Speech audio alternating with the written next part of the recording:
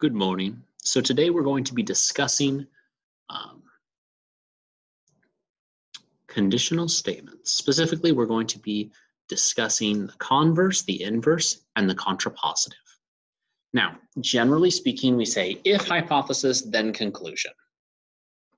Now, the way we rearrange the hypothesis and conclusion can tell us certain things about a statement. There are three main ways or three standard ways that we can rearrange a statement. First is called the converse. Instead of saying if P then Q, where P is the hypothesis and Q is the conclusion, we say if Q then P. So what if we switch the hypothesis and conclusion and make the conclusion our hypothesis and the hypothesis our conclusion? Okay, that's one way we could rearrange it. Or maybe we say, well, instead of if P then Q, we say if not P then not Q. So, well, what if the hypothesis doesn't happen? Then does the conclusion also not happen? That's the inverse.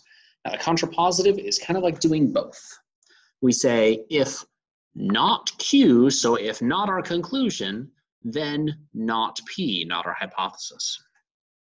These are the different ways of rearranging a conditional statement. Let's go ahead and do this example we have below here.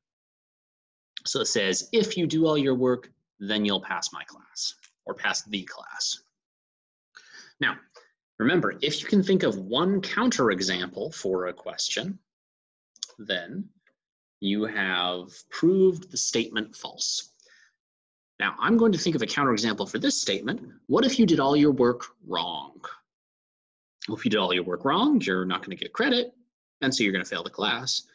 But you did all your work, and then you failed the class. So this original statement must be false. Okay. So far, so good. Now, let's see the converse. Remember, the converse is when you switch your hypothesis and conclusion. So we're just going to go ahead and copy this.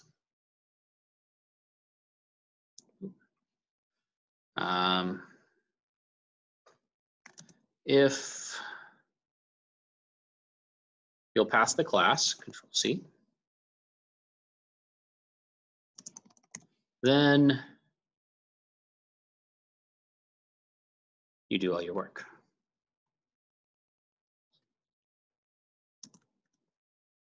Okay, now if you pass the class, well, the only way to pass a class is to have done the work successfully. So if you pass the class, then you must have done all your work. Then you think, okay, well, what is the counterexample of that? I guess the counterexample of that is doing extra credit and being able to pass the class without doing all your work. Or maybe you did most of your work, but you can still pass the class and do most of your work. So there's a counterexample for that one. So that one can be false. Remember, if you've got one counterexample, the whole statement's false. All right, let's think about this if then. If, Control C. If you do not do, remember, we inserted a not, then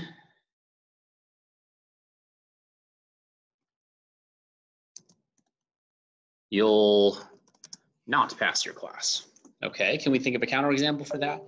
Probably we can think, well, there are instances where you don't do all your work. Maybe you do most of your work and you still pass. So that could make the first statement true. If you do most of your work, you're not doing all your work. But the second statement false. So again, we can prove this guy false.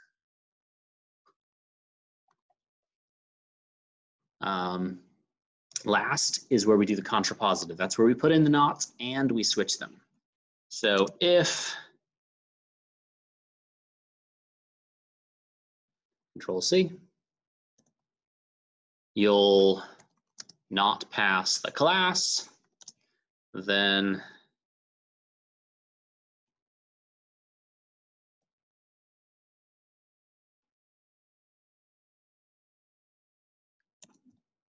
you do not do all your work.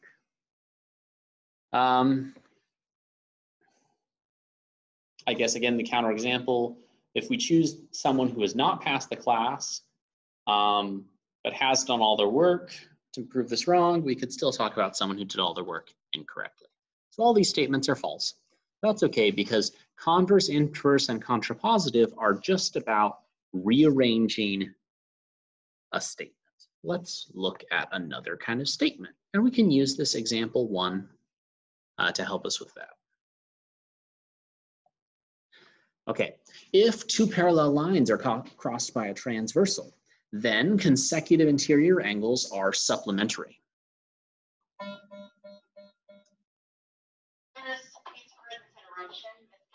If you are in the building, please report to Ms. Sheffield's office. Ms. Callies, if you are in the building, please report to Ms. Sheffield's office. I apologize for that interruption. Let's go ahead and look at what's happening here, and then we'll get back to the rearrangement. So consecutive interior angles would be like this angle here and this angle here. And the lines being parallel, that would be saying that this line is parallel to this line. Now, if you remember from earlier this week, this is the consecutive interior angles theorem. So if these two lines are parallel, then these interior angles are congruent. That is true. Okay, what would the converse of that statement be? Converse, remember, is when we switch the two statements. So we'll have if consecutive interior angles are supplementary, Control C,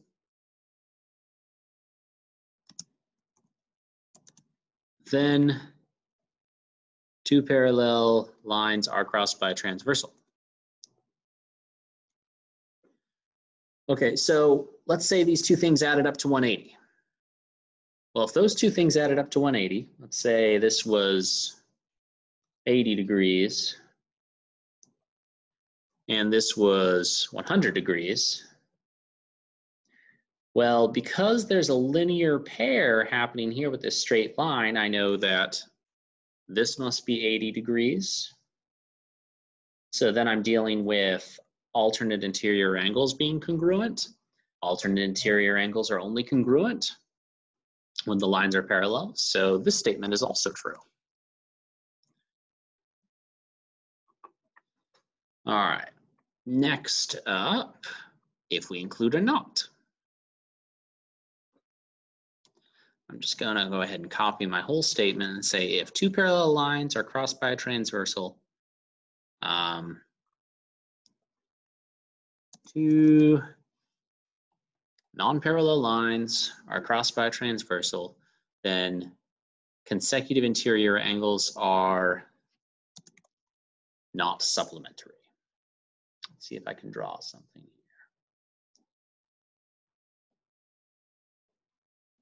So here are two non-parallel lines being cut by a transversal. Is there any way I can arrange this so that my angles here are going to add up to 180? Over here, it looks like I've got a right angle and an obtuse angle. That's way bigger than 180. If I do it this way, I've got an obtuse angle and another right angle. Can maybe get towards an acute angle, but no matter how I add this up, two obtuse angles, I'm going to have more than 180 on that side. So you're right. If two non-parallel lines are crossed by a transversal, then the consecutive interior angles are, not supplementary. So this is a true statement. Okay, last one, contrapositive. If,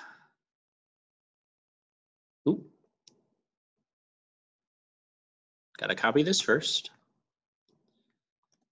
Consecutive interior, angles are not supplementary. Then,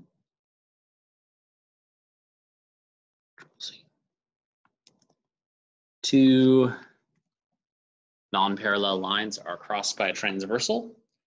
So if I made sure that two things didn't add up to 180, and then I could also say that those two lines coming off of them are not parallel. This is also true.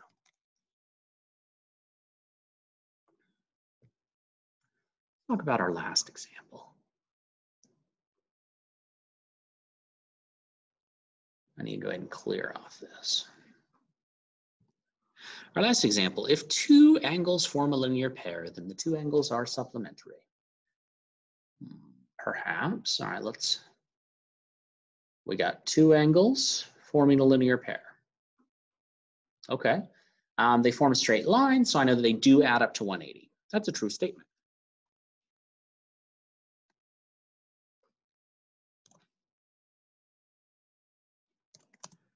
If two, okay. Converse event is where we switch the hypothesis and the conclusion. If two angles are supplementary, then the two angles form a linear pair, Control C. Well, let's think about that. What if I drew a picture similar to this?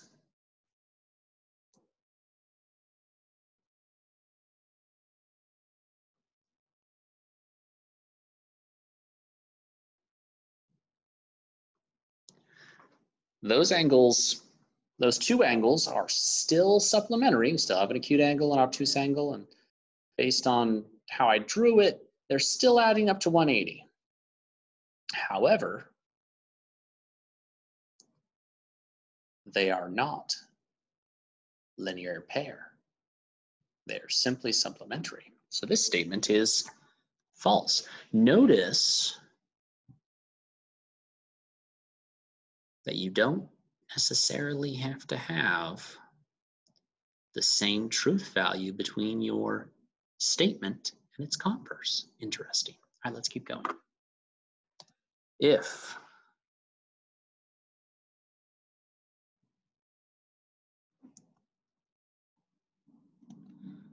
two angles don't form a linear pair,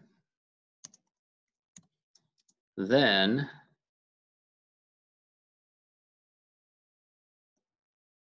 two angles are not supplementary. Well, wait a second, these angles don't form a linear pair and they are supplementary. That's a counterexample again. This statement is false. Okay, let's do the last one. So if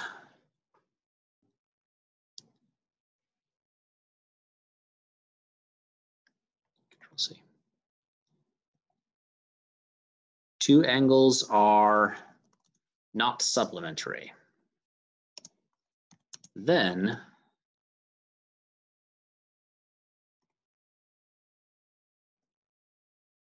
two angles do not form a linear pair. Okay, so can I think of two angles that are not supplementary, but still manage to form a linear pair? So that would be like drawing a line and then trying to split that line in some way that they wouldn't form a linear pair, that they wouldn't be supplementary, which is impossible. So if two angles are not supplementary, then they cannot form a linear pair. So this is a true statement. Notice that the original statement and contrapositive will always have the same truth value, but that's not so of all rearrangements. Converse and inverse can have different truth values from the original statement.